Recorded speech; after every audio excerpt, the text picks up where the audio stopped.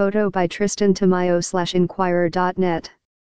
GlobalPort coach Pito Jarencio isn't batting an eyelash when asked about Terence Romeo's continued absence as the star guard recovers from his knee injury.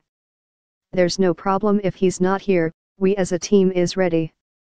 We want him to be ready once he fully recovers from his injury," the affable Jarencio said in Filipino. Romeo is still nursing a knee contusion that sidelined him late last season and also forced him to miss Gilas Pilipinas' first 2 games in the 2019 FIBA World Cup qualifiers last November.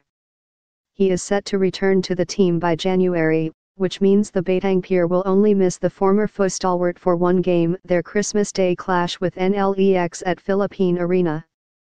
Jarencio is confident GlobalPort can still manage despite the absence of the reigning scoring champion.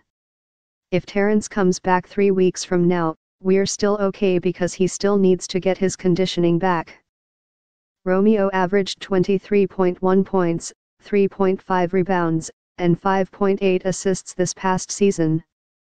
Jarencio also has faith in the team's supporting cast to get the job done. "All the players are ready, so when Terence returns, he's going to be a big boost for us. But regardless of the situation, we're ready," he said.